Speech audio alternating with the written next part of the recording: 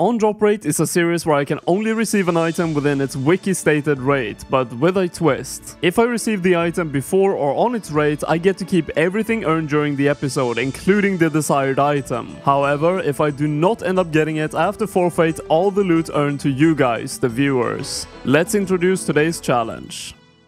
In the deepest parts of the wilderness, in a multi-combat area with very few ways of escaping PKers, you can find Scorpia. For how risky this boss is to defeat, the rewards historically has been very lackluster, looking something like this, averaging out to roughly 10,000 GP per kill. However, on February the 7th, the loot table was updated, essentially tripling its value, making the risk actually worth the rewards. So today, let's check out the new loot table and hunt up to 256 Scorpia with the goal of receiving an Odium Shard 3.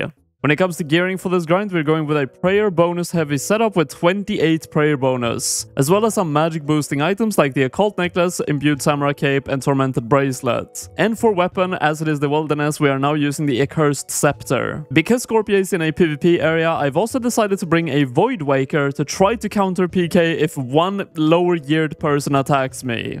And even with all these valuable items, I'm only really risking 1.5 million if you also account for the ether in my accursed scepter, which is not too bad. At this point, you might be wondering, what is this lockpick doing in your inventory? Well, as a matter of fact, it's actually used as an escape. This is the Scorpia cave right here, and left of it, you can actually picklock a door with this lockpick, and if the enemy PKer that attacks you does not have a lockpick, you can easily escape this way. There are magic axes inside of here, so you actually can't log out, but you can alter for the game, and eventually you get force logged out. But even making it this far is honestly kind of unlikely if a team attacks you, but if one person attacks me, that's definitely a different story. And PKs are definitely the hardest part of this grind, because actually killing Scorpia is probably one of the easiest things in the entire game. Make sure you drink your anti-poison, and then all you have to do is ice barrage the boss, and from here, with the accursed scepter, you probably have enough damage to literally just AFK and kill the boss. And in this clip in the background, the minions didn't actually even spawn, so I had a very easy first kill. Just to show you guys the actual minions, when the boss is low HP, it spawns these Scorpia's guardians, and they actually spam heal the boss for 8 hit points. If I get some good hits in a row, I can just kill the boss like that, but normally you want to freeze them, kite the boss away from them, and then kill it. Normally for a grind like this, I would not be using Augury, as it drains a bunch of prayer and basically only gave accuracy before, and I don't really miss on Scorpia, but nowadays,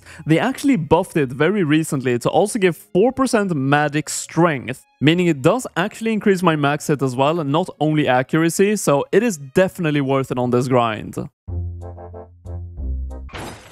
78 hits with the accursed scepter special attack, and that's in this gear. That's like the worst magic gear in the game. If I had full ancestral and everything, I wonder how high I could actually hit with a scepter. But it's not only the special attack absolutely slapping on this boss, this weapon makes this grind such a breeze. Last time I was here, I was using the Trident of the Swamp, which is quite a downgrade.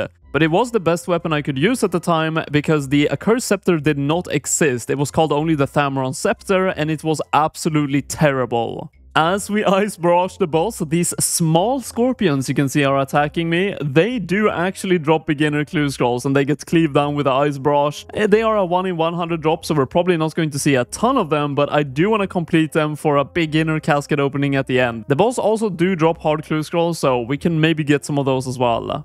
6 Onyx Ball Tips, that is the new drop table working wonders, and we have a PKer. And yeah, that's the first death of the grind. That's the risk of doing this boss. I think I'm actually going to be making one gear change, and that is swapping the Ring of Shadows for a Ring of Wealth Imbued.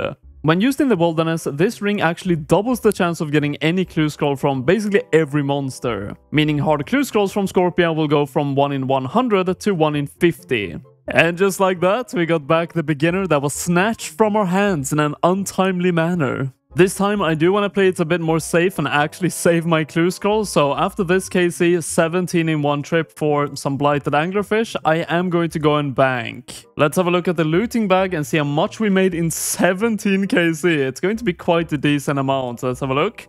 Almost 500k. That is so incredibly good for how bad it used to be. Oh, we got a Mystic Robe Top. This is a good time to actually mention the 1 in 128 drop table. There are 4 items, Mystic Robe Top and bottom, Dragon Scimitar and Dragon Two-Hander, which is completely all of them new on this table. Okay, we have another peek here. Let's see if I can actually escape this time.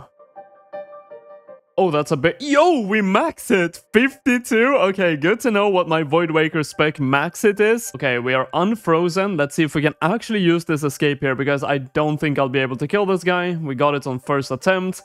Please do not have a lockpick yourself. No, he definitely doesn't. Okay, nice. Yeah, so this is a great way of escaping, as you can see. Oh, and I removed my Wilderness Sword from my inventory. Its only purpose was to slash this web, and I realized I have a Void Waker. A bit embarrassed to admit that. Okay, first, Clue Scroll with a Runeplate Blade drop as well. I guess the Ring of Wealth imbued is doing work. That did not take that long to get. I actually went to bed after the last clip, and I'm now on a trip that I'm trying to do as long as possible to see how much money I can make on one single trip, because there's really no PKs on at this time. And if you do want to stay here for a very long time, the drops do enable it, because pretty much all of them are noted, just like this, so the looting bag doesn't really get full, all it's dependent on is your supplies. Even though it is very early in the morning, half a prayer potion is where I draw the line. It is now time to bank, but I think I did 33 kill count. Let's have a look at the value of that. 1.2 million, and look how much space I still have left in the looting bag. If you bring way more prayer potions, you can actually stay here for basically an infinite amount of time. Even if you bring Alex, that's even crazier. But for that, you definitely want some teammates to defend you.